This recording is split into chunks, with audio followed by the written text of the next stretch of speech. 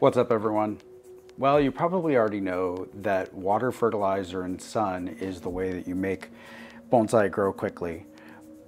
But there's one other thing that seems to make a really big difference, particularly with these junipers.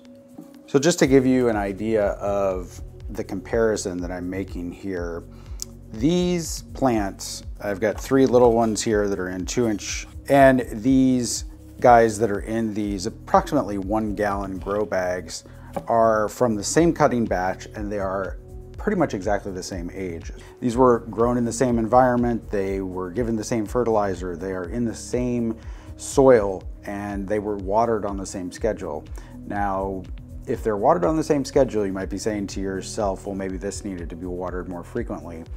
But it shouldn't be too surprising to you that a plant that is growing in a much larger container, one that is maybe at least 10 times the volume of this, has created growth that is maybe 10 times the volume of this in terms of the top growth. Now with junipers, the driving force in terms of the growth of the wood in the trunk is these strong tips and elongations that you see here.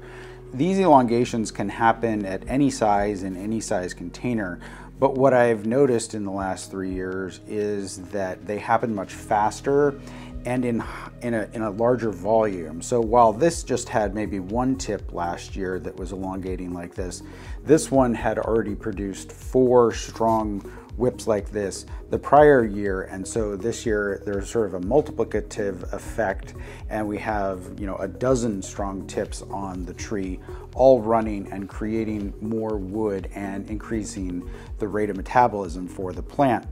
All of that goes into the creation of wood in the trunk, and so the trunk on this one is probably about 5/8 to 3/4 of an inch in diameter, while as the one here is more like a 1/4 inch in diameter.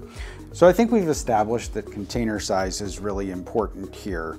Your average temperature is also really important, and full sun is also really important. Beyond that, water and fertilizer are definitely the friend of a juniper. Now that we've got that down, let's jump into a little bit of work on these 2 plants. If you want more detailed growing advice like this, consider subscribing to this channel. And if you want even more, I'm happy to announce that we are pretty soon going to be launching a black pine growing course that will take you from start to finish. I'm really excited about it, and I hope that you guys will be too. I haven't done a whole lot of work to these guys that are in the 2-inch containers. Regardless, if I'm going to pot this up into a larger container to further the speed in terms of the development of the trunk, I, at the same time, want to do a little bit more work. So I've got 1 shoot here that has been wired, but I've got 1, 2, 3, 4 or more shoots that have not been wired. I'm not thinking too much about the exact pattern of growth that I'm creating here. All I'm really doing is adding some movement to these branches. I don't want to allow the interior growth that is going to be forming in the center of the composition to get shaded out by the stronger growth on the outside, because that means that I'm going to have to cut back all the outside growth and wait for back budding in the interior of the composition. What I'd rather do is to spread out the strong growth and allow sunlight to the interior growth to maintain it in a healthy condition, but we'll see that more in the bigger tree. I have actually already done a little bit of thinning to this, and it's been wired twice, maybe 3 times even. I've also, you can kind of see that there's a little bit of shari work that was done at one point, but the key thing that I'm looking at here is that there's a lot of growth that's starting to create enough of a dense mass in this area that it could end up shading out branches that I want to keep. So I'm going to redirect some of that growth using wire. You can see that there's the trunk line starting here, and then the main trunk line moves up into here, all having been wired up to about this point. And then this whip that's above that has not been wired yet. So I could potentially have a trunk on here that is 6 or 7 inches with that movement, and then I would only have, if I was going to make a shohin composition, I would only have like 1 inch or so left for the crown. So I might come back down in here, but regardless, let's start by adding a couple more pieces of wire, particularly to these straighter whips that have emerged and that haven't yet been wired. So I've put 3 wires on there, effectively bending 6 of the whips down and out to spread this all out and make it so that more light can get down into this section. I don't yet have a definitive plan for what this plant is going to look like. It might end up being a taller tree, which is not going to be an issue. And you might be thinking to yourself, like, well, you don't have any height. And in reality, it's not going to be that difficult for me to gain height. All I need to do is wait for one of these guys to turn it into a whip and elongate or something else.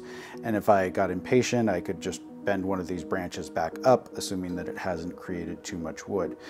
Conversely, if I waited and just sort of let everything run up, I would then be shading out the entire interior of the composition. So if I'm going to go for a Shohin size composition, all the foliage is going to be in this section, and that means that these are just sacrifice branches. And so bending them outward so that we can simultaneously use these to create more wood while nurturing a set of branches that are in here is going to save us a lot of time on the back end of the growing process.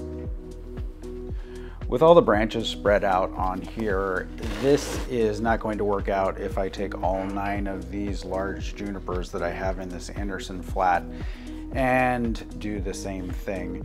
So what I'm going to do instead is rejigger the growing configuration of this plant.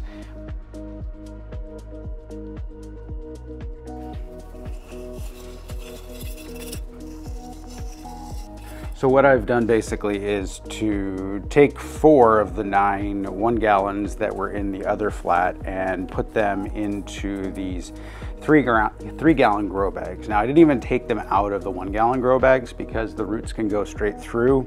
So all I've done is kind of nestle them down to about the level that the roots were protected before. That's also going to keep them from falling over. This should give them more room both on the bottom and on the top so that they're not fighting with each other while economizing space at the same time.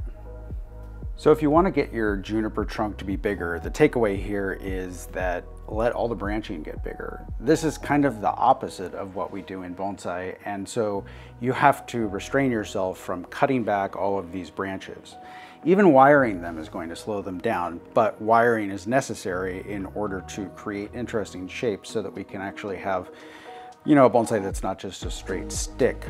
And I would caution you to carefully consider before you remove any of these whips as they're elongating. Each one of them is contributing to the trunk growth. Removing them is slowing down your trunk growth. You need to carefully think about whether or not removing it is advantageous. Once you start cutting all of these back, the tree is going to go into a more distributed growth pattern, which is what we're striving for in bonsai.